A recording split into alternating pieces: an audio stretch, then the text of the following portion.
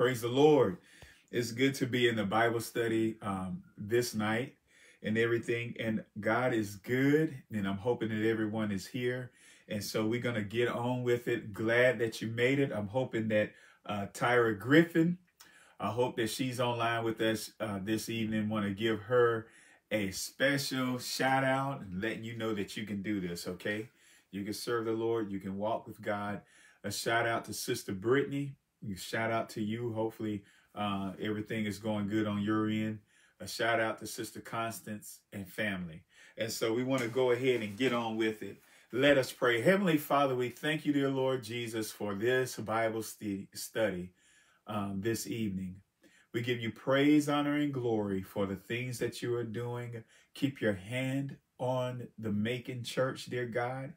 Dear Lord, I pray that you would heal us, that you would touch us, that you would protect us from the things that we see and notice that are noticeable and the things that we do not see, dear Lord. We ask all this in Jesus' name, amen.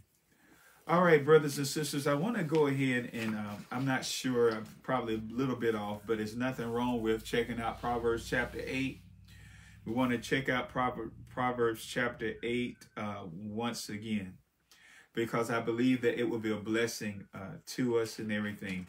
And so let's see what we got. Proverbs chapter 8, and we're gonna hit verse 1 again. I believe we probably have already hit this, but this is some good stuff. I want to go back to it anyway. So let's check it out.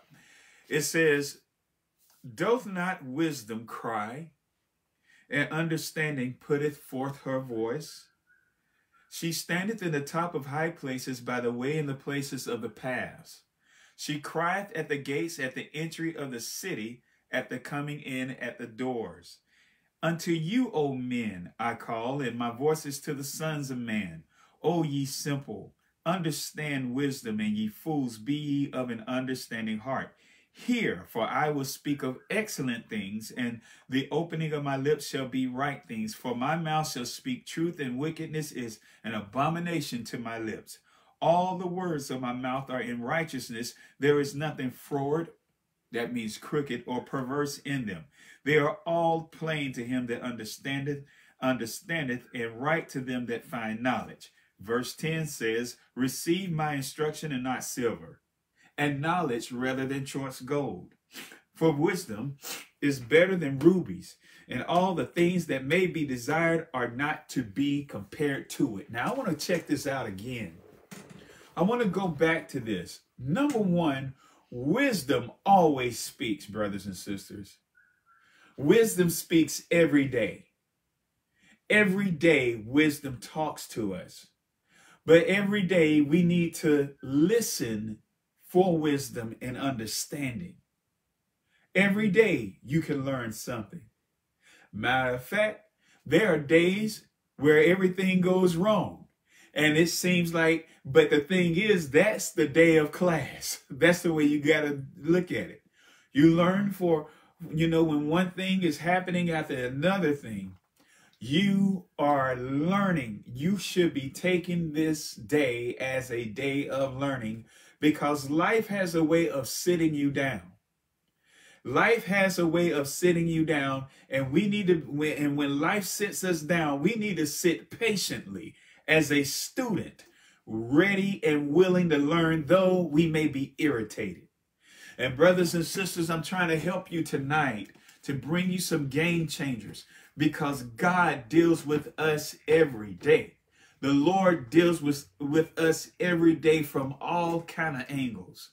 And that's the reason why the word of the Lord tells us, doth it not cry? In other words, does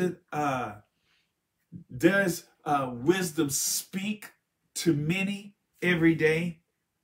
And understanding puts forth her voice, right? Understanding puts forth her voice. And when we are people who want the understanding and we look for wisdom, it'll catch up to us. I was talking to someone not too long ago, how that when you're driving your vehicle and one of your headlights are out, you notice a whole bunch of other cars and trucks and things that have a headlight out also. But you know what's so funny? Is when both the lights are working properly, we don't see the other headlights that are out in the other vehicles. And I'm getting to something here. The reason why is we notice this is because it's happened to us. And the same thing is, and so now we are unintentionally looking for people who have headlights out like we have. And so therefore, what are you talking about, Pastor? Seekers are the ones that hear wisdom. Those who do not seek, those who do not look for it, they miss it. They are the ones that miss it. You have to be a seeker of that, because what makes you seek out others who have one light out on their car or on their truck is when it's happening to you. But when both lights are working, all of a sudden we don't notice as many. And so you have to be a seeker and a searcher of wisdom. In the Word of God, in Scripture, you look for God. You allow the Lord to speak to you. You are searching. And when you are walking about in your life, you are looking for answers. You are looking for wisdom constantly being a seeker. You're asking, you're looking, you're knocking, and wisdom will come to you, brothers and sisters, and it is a promise. That's the way life works, right? And a lot of times life holds on to all the answers. It holds on to all the answers. When we have and we'll get the answers when we have a reason to look for whatever it is that we're looking for. Life will open up the answers to us. And that's just the way that it is. Well, I don't have it like you. You can have it like me and better. You got to look for wisdom because wisdom is everywhere. And brothers and sisters, the Bible is saying that nothing can be compared to wisdom. Nothing can be compared to it. Now follow me, because see, the church here, we are all going through battles. All of us are going through struggles right now. Real talk. And the making bunch is really being hit by the devil, right? And those who are gold and those who are silver are going to stand in the fire. But those who are of corrupt hearts are going to be burnt up. In other words, they're going to wash out. In other words, they're going to be purged out of the making church. But the real deal will not get purged out. And God has been purging this church since COVID. And I'm bringing that out. Some may act like they're all holy, but now we're in the fire. And only those who are gold and silver are going to be able to stand in God's pot. So it's a somewhat of the Lord knows, a cleansing. Listen to this, brothers and sisters. Follow me. Nothing can compare to wisdom. Verse 11 says, for wisdom is better than rubies, and are the things that may be desired, and all the things, that may be desired are not to be compared to it. Let me read that again. For wisdom is better than rubies, and all the things that may be desired are not to be compared to it. Listen, y'all. Nothing can compare to wisdom. Wisdom is priceless, and the person that has it, it stays with them in all their circumstances. Brothers and sisters, let me tell you something. It's one thing to go through trials as a fool, but it is another thing to go through trials as a wise person. Would you want to be a fool and go through hardship? Or would you rather be smart?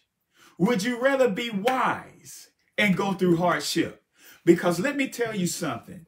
You are going to go through hardship, whether you are a fool or whether you're smart. And this is the reason why nothing can be compared to it, because of the fact that wisdom sticks to us. Wisdom shows us how to keep things. Fools lose stuff. If you give a fool $1 million, he'll be broke again. But you give a wise man $1 million, he's going to increase it.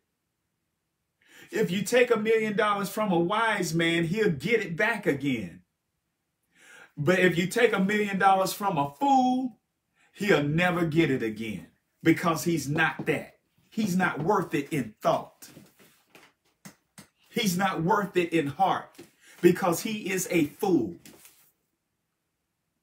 Fools are the ones who have the hardest times when they go through trials in comparison to someone who is wise. And again, the storm and the rain comes to all of us, but those who make it are those who are rich in wisdom and knowledge and understanding, not the material stuff, but rich in wisdom, knowledge, and understanding in the Lord. They are rich toward God. And when you're rich toward God, you will not falter, no matter how hot the battle is, because you have understanding. You can see through it. But fools can't see through nothing. Well, Pastor, I'm that type of person. Well, wisdom says, come unto me, ye that are simple. Wisdom says, come unto me, those of you who acknowledge your foolishness. And I will give you wisdom and understanding. Seek me out. Seek me early in the morning. Pray. Walk with me. Get to know me. Read your Bible. Since we are guided by our thoughts, our future are guided. Our thoughts is pretty much the predictor of what kind of future we're going to have. Get God thoughts on the inside. Get the mind of Christ. Then you're going to wind up with a wonderful future. Read. Fools don't read. Fools are covetous and greedy. But a wise man knows how to get it. He don't have to be covetous and greedy because he has it up here. I'm trying to help y'all. You're going through a hard time. Don't be a fool going through it. You going through your trial making. Don't be a fool going through it. You sick. Don't be a fool in your sickness. Be wise. A fool will sit there and eat all these cookies and all these cakes, knowing that they got COVID. What you doing eating cookies and cake? Wisdom says don't eat it. See, that's why you got to be smart. And let me tell you something, brothers and sisters. I know I'm getting kind of preachy tonight, but you know something about the Word of God. You know the Word of God saves you time. A fool will go through for years the same old okie doke. But a wise man will understand that thing. He will tackle it, overcome it, and it's done with. And you save time when you read. When you read the Word of God, and also when you read books that inspire you, you save a lot of time. But fools waste time, and their life is never better. And they go 10, 15, 20, 30 years because they don't know how to fix anything.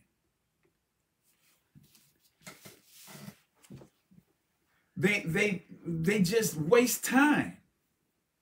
Time is precious. The Bible saves some years. books on with wisdom will save you some years. Starting at the bottom when you start halfway up the ladder. What you doing starting at the bottom?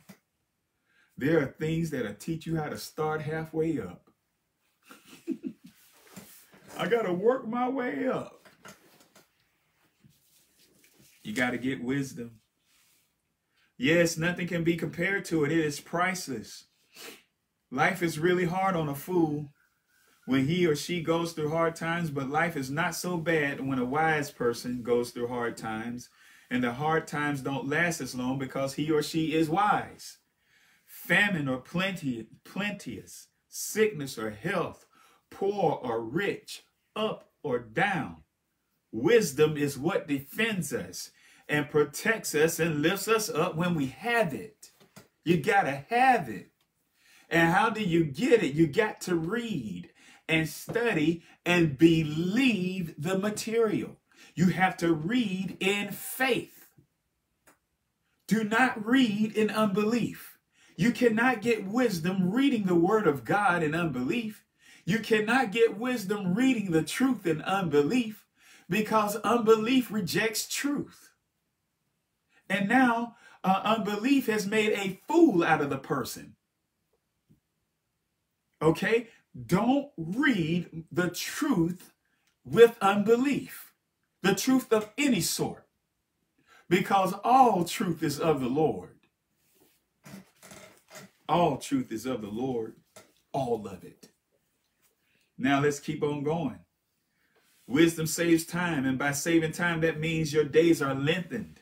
Because you're not running around in circles wasting time. Nothing compares to the health, wholesomeness of mind that wisdom brings to the soul. Proverbs chapter 4 verse 5, verse 7 says, get wisdom, get understanding, forget it not, neither decline from the words of my mouth. Listen, that's a sobering scripture there. Proverbs 4 verse 5 tells us that it is possible to forget wisdom. If you go from this country to another country, don't you know that you will forget a lot of English if you stay in another country long enough? You start picking up their culture. You start speaking in their language. All of a sudden, you'll start to forget English. Though you've been speaking it for all these years, you'll start forgetting it. What does that tell us? Humans are extremely forgetful. And what else does that? Guess what you are? You are a human. We are extremely forgetful. We so stinking forgetful. We could be walking with God, know the Lord in the reality, feel the presence of God, speaking in tongues, the blood of Jesus all over us, and still lose out. We are extremely forgetful, and we need to know that. You could put your keys down one place, and next thing you know, you're looking for your keys. And where are your keys? Where you put them last. That's how forgetful we are, and we just set them down. So be warned that we can forget. We're doing good now because we're on a momentum of remembering God. That's why we are doing good now. We are saved right now because we are on a momentum of remembering God. We are on a momentum of remembering Jesus. We are on a momentum of remembering God the Father, God the Holy Spirit. We are on the momentum of remembering how we felt when the Lord touched our life. That's the reason why we are still saved, because we're still remembering. But the moment you forget is the moment you lose out. And let me tell you something tonight, that the Bible says, forget, in Proverbs chapter 4, verse 5, it says, get wisdom, get understanding, forget it not, neither decline from the words of my mouth. Don't decline from it. Incline. Don't go away from it. Incline your ear to the Lord. Verse 7 says, wisdom is the principal thing. Therefore, get wisdom. And with all thy getting, get understanding. With all your gathering of knowledge, all your gathering of wisdom. Get understanding. And all you're getting, get understanding. And that's why he said in verse 12, I, wisdom, dwell with prudence and find out knowledge of witty inventions. Imagine going through a battle like that. If we can find out knowledge of witty inventions, I'm talking about things. An invention is something that someone has created. And they're very witty because of the fact that it's something that's never been seen before. It's got some skill to it. It's like, wow. You know that you can be witty in the battle. You can create in the battle, even in heart, because all creativity comes from the mind. As you're walking with God, as you're going through your situation, as you're dealing with things and life is tough, you can still create a circumstance of blessing even in the battle. You can, and you got to believe the words that I'm saying. Though it may seem like you cannot create it, but you can. If I could bring Sister Natalie out, Sister Natalie, in her circumstance, called my wife, hey, tell me about that apple cider vinegar. She wasn't going to be a fool in her situation. She's creating something. Though I'm going through, I'm going to create. Though I'm going through, I'm going to ask the Lord to help me to figure it out. And it'll be a blessing for all of us to ask the Lord, help me to figure it out. Yes, I may need help from my brothers and sisters. Yes, I may need help from my family. But Lord, though I'm needing this help, I want to be the one that helped me more than anybody else. So help me, Lord, to figure this out. Help me to go through it, being creative, with being resourceful, making it happen, doing research, knowing the proper things to eat, knowing the proper things that to look for. God, help me. Allow, yes, Jesus, I want your presence on me, yes. But I want to go through this thing skillfully. All right? We want to, he gives us witty inventions. Wisdom dwells with prudence and find out knowledge of witty inventions. Then he said this in verse 13, the fear of the Lord is to hate evil, pride, and the arrogancy, and the evil way, and the froward mouth do I hate. Wisdom says, I hate a froward mouth. Wisdom, though we're going through what we're going through, still hates evil and pride and arrogancy. I'm still going to fear God. I'm still going to honor my Lord. And then he said, counsel is mine and sound wisdom. I am understanding. I have strength.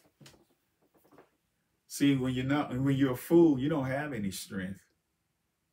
You're weak in that area because you don't understand, right? And we don't understand all things. Don't get me wrong. There are certain things I just don't know. And I'll be counted as one that's really that lack wisdom. But what makes a man smart is he got sense enough to ask for wisdom and ask for understanding in those areas that he's weak in. And you'll find it. Anyone can. Anyone can. It's an easy, hard road. That's what we just preached.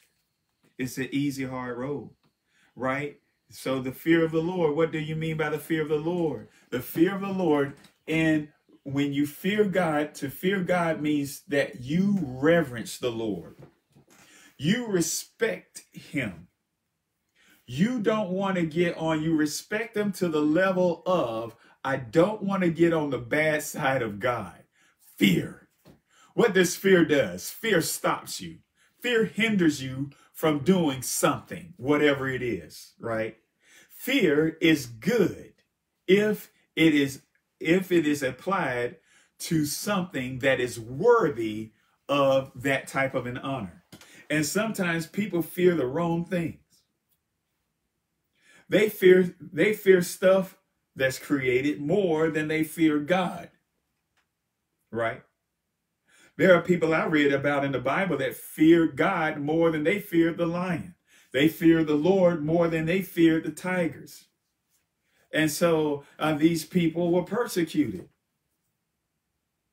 They were persecuted. Daniel feared God more than he feared the lion. He did not give the lion the same respect that he gave God. Throw me in the lion's den. Because I fear God. Fearing God, when someone gets to a place where they can fear God more than anything else, then they'll be unmovable, no matter what persecution, no matter what comes their way, because they fear the Lord. And the fear of the Lord brings forth results. The result is what? To hate evil, because I understand that God, in whom I fear, hates evil. I understand that God, in whom I fear, hates arrogancy. That's what it means by pride. Not having pride in the way that you dress and having pride in the way that you do your job. You need to have pride in that. But when a person is proud to the point where they think that it's all about them, that I am all that in a bag of potato chips, and they got that look like I am, and they walk with this walk, and they have a body language that shows no humility whatsoever. God hates that. He hates a proud look, right? He hates a proud look. Whether it's, God hates a proud look. Who likes to be around someone who is arrogant? It make you want to knock their block off naturally. Why? Because you're made in the image of God. That's why. You see a proud person walking around like they all that, it make you want to talk about them. You see this knucklehead? If I can buy him for what he's worth, which is nothing, and sell him for what he think he's worth, I'll be rich. The fear of the Lord is to hate pride, evil, pride, and arrogancy, and the evil way. And the froward mouth do I hate. Counsel is mine and sound wisdom. I am understanding. I have strength. He says, by me kings reign. Kings reign by wisdom, and princes decree justice. By me princes rule, and nobles, even all the judges of the earth. I love them that love me, and those that seek me early shall find me. That's a promise in Proverbs chapter 8, verse 17. Here's the question tonight. What are you seeking? I mean, this is what I'm talking about. All day long, what have you been doing to seek wisdom? All day long, what have you been listening to? What have you been doing with your life today that displays that you seek wisdom early? When he says, I love them that love me, wisdom will love you back. And those that seek me early shall find me. Verse 18 says, riches and honor are with me, yea, durable riches and righteousness. Riches and honor, that's with wisdom. Poverty is with fools. Dishonor is with fools. Right? Yea, durable riches and righteousness. Reverend Davis, I'm poor, but I know a poor man who said he was already rich when he was sleeping right there on the park benches and when he was homeless. Because in his heart, wisdom came in his heart while he was poor. It did. And now it's just that he was rich before he got it. Because honor comes with wisdom. Blessings come with wisdom. Goodness comes with wisdom. Righteousness comes with wisdom. It's almost that time. My fruit is better than gold, yea, than fine gold, and my revenue than choice silver. I lead in the way of righteousness in the midst of the paths of judgment, that I may cause those that love me to inherit substance and I will fill their treasures. Brothers and sisters, love yourself. Love yourself in a good way, not in a bad way. You can love in a bad way. I ain't saying be all proud, arrogant, and heady, but I'm saying love yourself enough to get connected to Jesus. Because Jesus has it all, y'all. I don't care what you're going through, and you all are going through something, but I'm here to tell you, Jesus has it all. And some of us need to go back to the nursery song or the old song. He got the whole world in his hand. He got the whole world in his hand. And he does. For real. For real. Hey, guess what's going on tomorrow night? Church. Where? Online. We're going to have worship service online. So looking forward to the church service, and I hope this was a blessing. You can do it. Don't let these Bible studies intimidate you. The whole point is to push you to wanting wisdom and understanding, because it will do something for you. Figure it out, y'all. Figure it out in the name of Jesus. Walk with God. You got this. You were made in the image of God. Do I have to sit here and tell you over and over again? You are a child of God. Remember that. You are a child of God. Don't trip. You got this. May God, let's dismiss in prayer. Heavenly Father, we thank you for all the things that you've done. We appreciate you, dear Lord Jesus. Let us continue to walk with you and know you. And God, let us use our heads. Let us use our mind. Let us use this thing that you have, this remarkable gift that you have given us. That very thing that's between our ears. And Lord, let us walk with you and be what you would have us to be. Go where you would have us to go and say what you would have us to say. In the mighty and powerful name of Jesus. Amen. May God bless you real good.